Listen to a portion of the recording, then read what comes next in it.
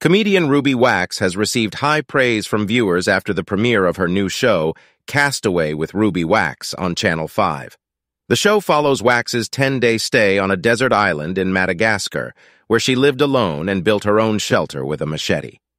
Viewers applauded Wax's bravery and resilience, especially given her open struggle with mental health. Wax emotionally confessed to feeling out of her depth during the show, but also stated that mental health people are survivors because we know what it's like to be alone. Fans took to Twitter to praise the show's concept and Wax's bravery.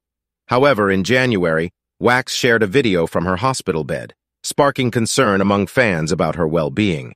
In response, Wax announced her new book, I'm Not As Well As I Thought I Was, which discusses her struggles with mental health and aims to provide guidance and reassurance to those struggling with their own mental health.